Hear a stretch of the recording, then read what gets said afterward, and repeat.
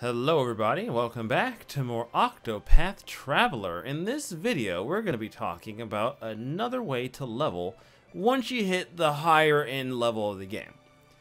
So you guys know, I'm level, all my characters, roughly speaking, are all in their 40s. Hanette being the one exception to that rule due to being stuck in my party until I finish her story.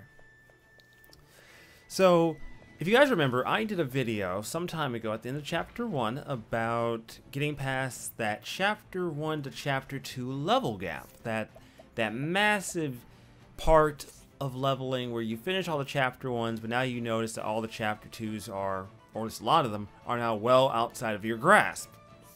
Well, we're going to fill that gap in even further by getting you guys from wherever you might have finished there. So we'll say a maximum of 30 to get you ready for Chapter 3 and onward.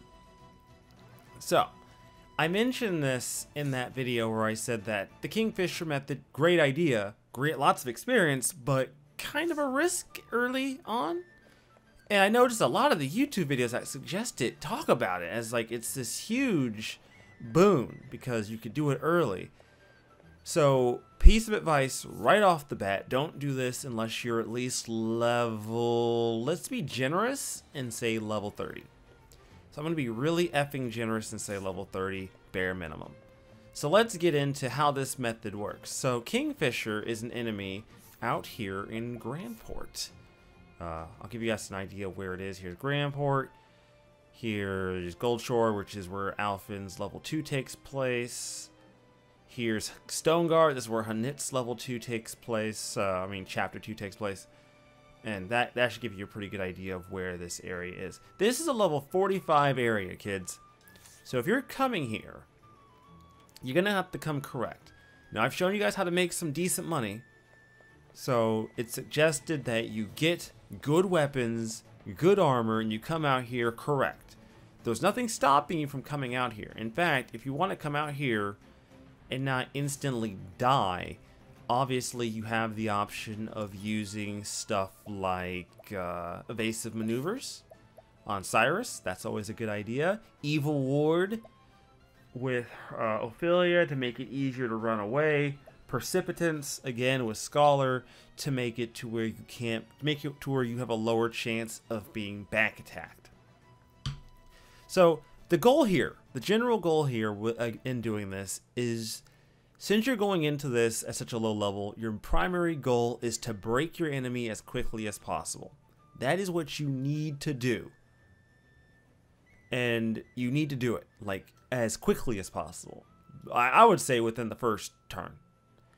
Also, if you're going into this, I would suggest, beyond a shadow of a doubt, without any hesitation, I can say this wholeheartedly, you need to have Hale and Hardy.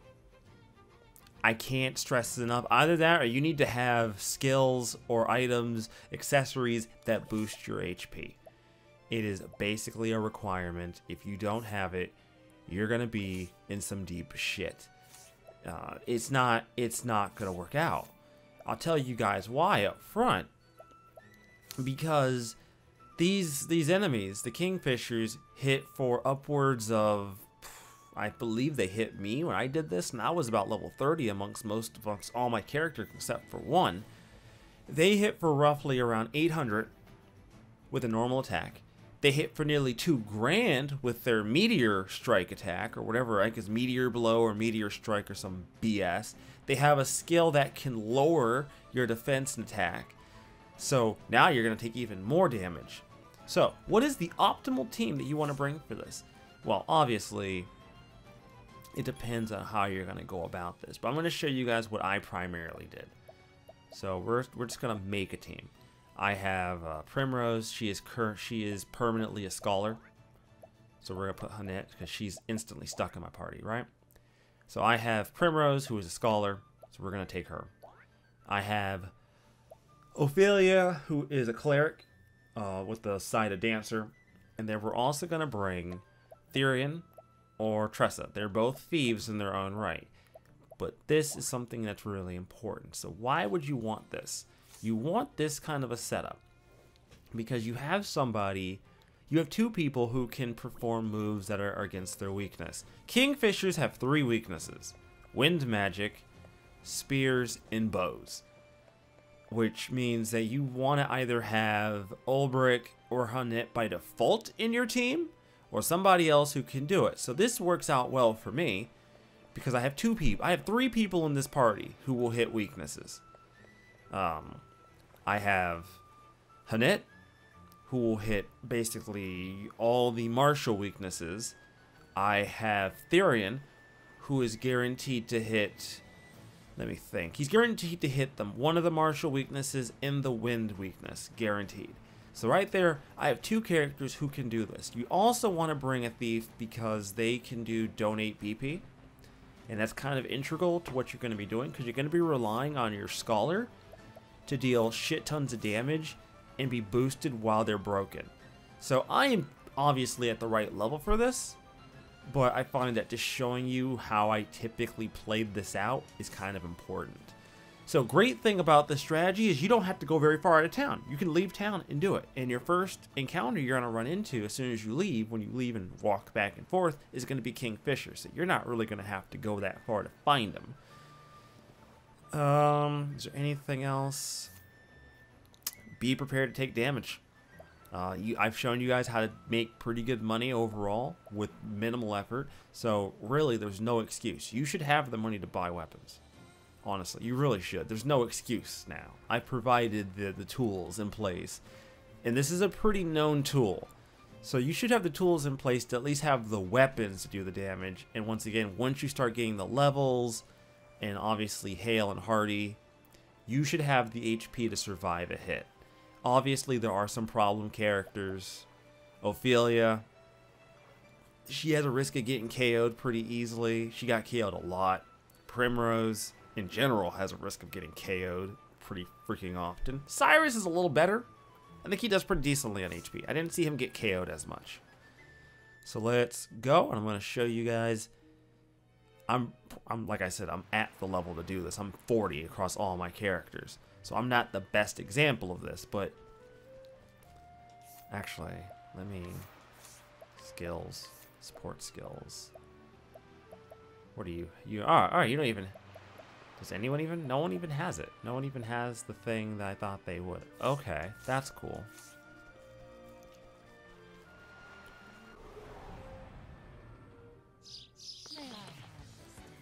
Okay, so you get into the fight. This actually works out in my favor because I got Therian up first. So the goal here with having a sorcerer, a scholar, is that they do big damage whenever they spend a crap ton of BP, right? So that's kind of what you want.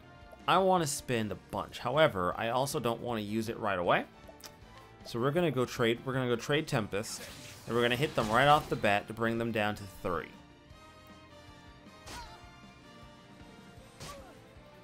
So they only just normal attacked me there. So that was actually pretty lucky. So to be on the safe side, we're actually going to go Dancer. And we're going to go Peacock Strut. Because we're really banking on our Scholar here to do the majority of the damage. That's the way I've done it. I kind of rely on my Scholar doing most of the damage. As Scholar tends to have the highest potential. Honestly, I've had the best potential in doing crap loads of damage. Even better, we're not even going to waste our time with the turn because they're not broken. So it's not even really worth our time. Hunnet here is going to do what she always does. She's going to go for Arrow Storm. She's going to break them because they only need 3. And I'm pretty much guaranteed to hit them 3 times. Anything more than 3 I find tends to be a little bit shaky for that. Oh, damn it. Why did you go first, woman? No, don't go first. Jesus. That's like the opposite of what I want right now. Don't go first. Damn. You're messing up everything going first. The hell's wrong with you? Merchant skills, donate BP. We're gonna donate it to you. We don't want her. I wanted her to get the buff to get her her game up before then. I'm not really worried about Hunnet There we go. So now that will last long enough. And hell, you know what? Hunnet's already going to do good damage no matter what. So we're just going to go for like a cross strike. There we go. See? A little extra damage. Doesn't hurt.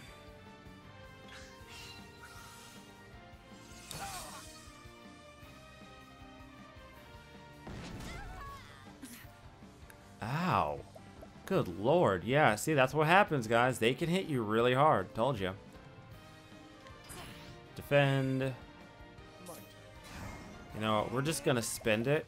This is like not the most optimal path, just because the turn order didn't work out in my favor. You know what? Screw it. Dancer. We're gonna go Lion Dance, because they're gonna get broke this turn.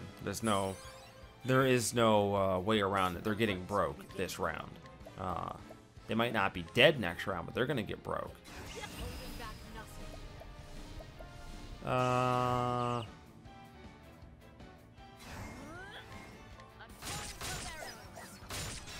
There we go.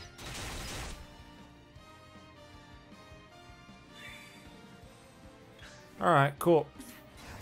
So this is the part where I basically bend them over a table and take them for all that they're worth. Firestorm, let's go. Boom. I dealt just over 5,000 damage in a single attack. And look here, you get 800 gold, roughly give or take. You're getting almost 600 experience per battle. That's a lot of experience. This is a great way to bring up characters that you want to level, and a great way to level characters that you want to work on. That is how I've done it. I find this strategy to be the best because you still have access to a healer, obviously. And here's the thing about this strategy I need to emphasize. This is not the only way to do it. There are dozens of ways you could create a really effective team comp. And this team comp is only how do I say this? It's valid because of the cross-classing to some degree, right? Cross-classing kind of makes this game ridiculous in a sense because you end up with a lot of weird or just odd combinations where you could bring characters into almost any situation. This is just the team comp I chose this time around. This is just the one that worked out. Obviously, with my team comp, I could easily switch in Tressa with Therian. I could bring in Cyrus instead of Primrose. I could technically bring Alphen instead of Ophelia, but I wouldn't because I lose out on Dancer, and I'm not turning him into a Dancer. I don't have an interest in it. I've kind of decided on these classes on being what the team comp is going to be, and I don't really want to mess with that too much. Anyways, this has been the Kingfisher method. I hope the Kingfisher method. I hope this has been helpful to you to some degree. I kind of wanted to at least show you guys sort of my idea, and obviously this can change depending on how you've played the game. If you've already cleared your first character complete story and now you're doing everyone else's story, you have way more options because now anybody here can be in that slot that I don't have access to because I have not completed Hunnet's story. Anyways, guys, I hope this video has been helpful to you. I've tried my best to explain, I guess, my methodology to doing this and show you guys sort of my strategy and idea for strategy when it came to this fight. Obviously, like I said before, this is going to be entirely based on how you choose to play the game and how you've sort of built your teams. This is just sort of a team comp that gives me a lot of versatility and gives me a lot of buffs to do some really goofy shit in this game. Anyways, guys, stay tuned till next time, and I will see you all later.